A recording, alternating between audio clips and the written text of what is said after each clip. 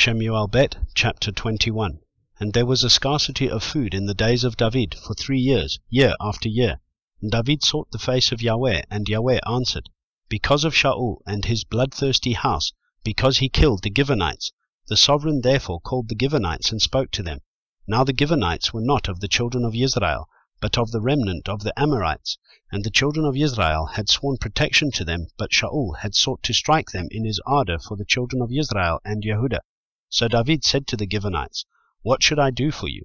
And with what do I make atonement, so that you bless the inheritance of Yahweh?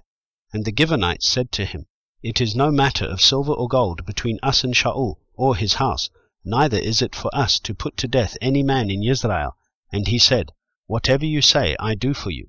And they said to the sovereign, the man who consumed us and plotted against us, that we should be destroyed from remaining in all the border of Israel, let 7 men of his sons be given to us, and we shall hang them before Yahweh in Giv'ah of Shaul, whom Yahweh chose. And the sovereign said, I give them.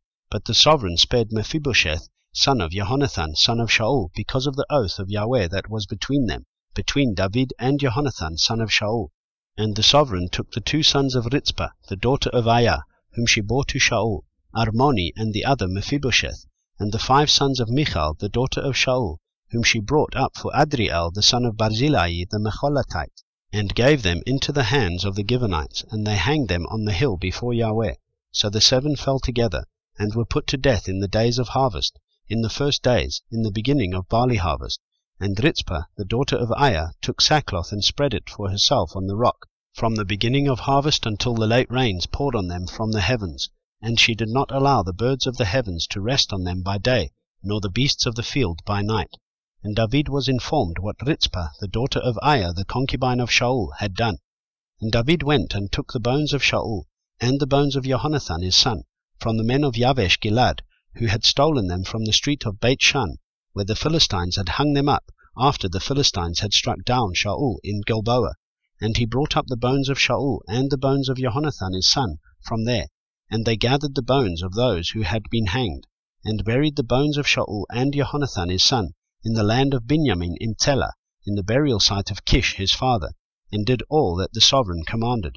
And after that Elohim heard prayer for the land.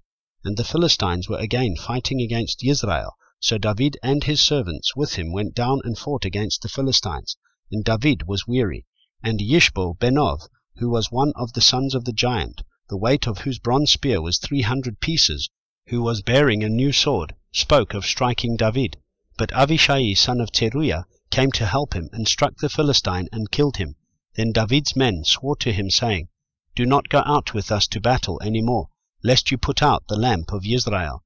And it came to be afterward that there was a battle again with the Philistines at Gov. Then Sibbechai the Hushathite struck Saph, who was one of the sons of the giant.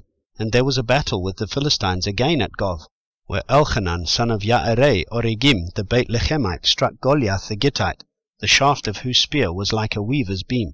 And there was a battle in Gath again, where there was a man of great height, who had 6 fingers on each hand and 6 toes on each foot, 24 in number, and he also was descended from the giants. And he reproached Israel, and Jehonathan son of Shimei, the brother of David, struck him. These 4 were born to the giant in Gath, and they fell by the hand of David and by the hand of his servants.